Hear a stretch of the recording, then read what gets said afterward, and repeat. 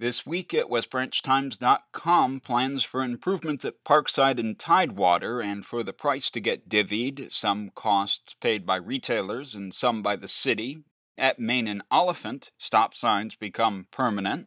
Coach Peterson makes predictions for the upcoming pigskin season, first games at Lisbon, and the high school show choir also says bring on the competition, and even local quilters get warmed up for juried exhibitions. Auto merchants merged into each other when a neighborhood dealer sold to two brothers, and a West Branch man slams his truck into a trailer on purpose, but he keeps his collisions on the race course.